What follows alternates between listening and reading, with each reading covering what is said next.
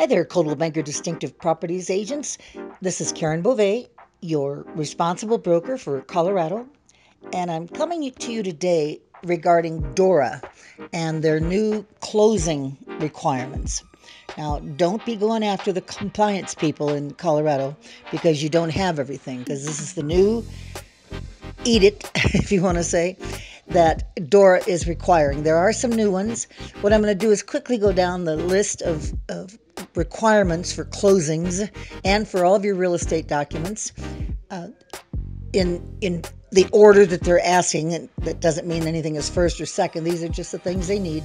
And for you people out of state of Colorado, I'm sure that these are requirements for you also. So it's just a good refresher course of what do you need to get paid is what it's called.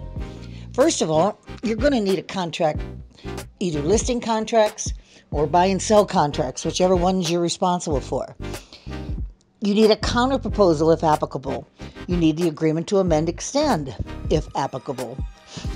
You need an addendum to the contract if there was one. If there was a notice to terminate, gotta have it. Is there a bill of sale? If you need it, it's got to be there also. Must have earnest money receipt and a copy of the check. If it's a wire transfer, just the receipt will say that. But if it's a check that was brought into your hands and you delivered it to the title company, need a copy of that check. An earnest money release form. Let's say the contract terminated and you're going to have an earnest money release.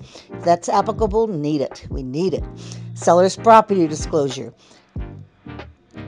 If it's applicable, if you have one, if you had one, and signed by all parties, got to have it.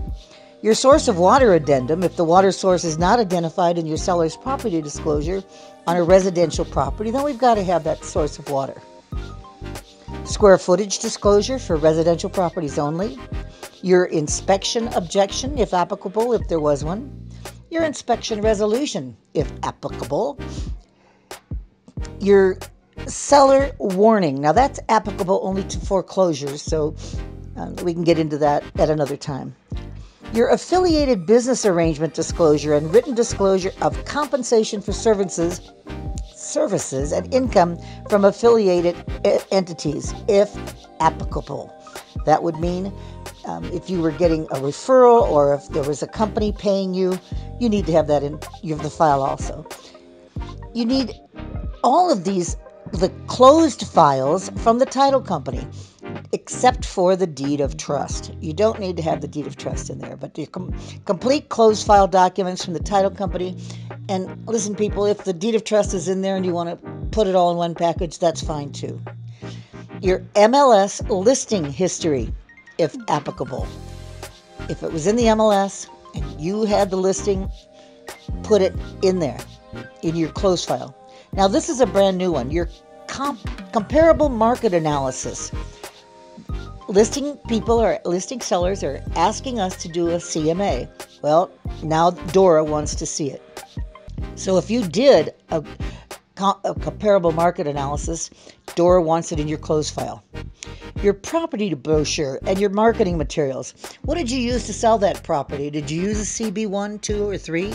They put it in the file, give it to the people in the compliance, and put that in your records. Showing instructions. This is a brand new one. Also, just like your property brochure, now DORA wants to know, what did you do to show the property? What are the showing instructions? That should be in writing. It can be something that you print and put it in the file, but they want the showing instructions. Commission disbursement agreement.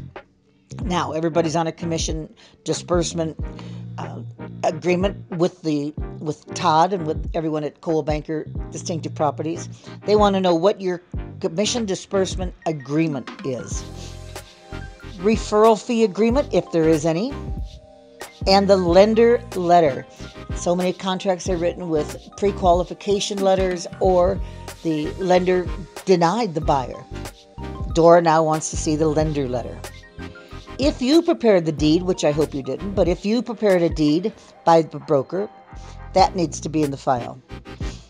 Rental or occupancy prior to closing, if there is a pre-occupancy agreement or a post-occupancy agreement, it must be in the file. If you had a power of attorney, it must be in the file, signed. If there was a short sale addendum, if applicable, that should be in the file. Your seller authorization related to short sales, if applicable, needs to be in there. Your licensee buyout agreement, if you were buying your own property, needs to be in there. And post-closing occupancy. So, again, the brand new ones that we've never had to have before are the lender letter, your commission disbursement agreement, showing instructions, property brochure and marketing materials, and your comparable market analysis. That's all I've got for today. I think that's enough. If you have any questions, as always, give me a call, and don't go after the messenger or the people in your compliance. This was all effectual as of January 1st. So if there's something you don't have, they're going to be coming after you before you can get paid. Have a great week, and I look forward to talking to you. Bye-bye.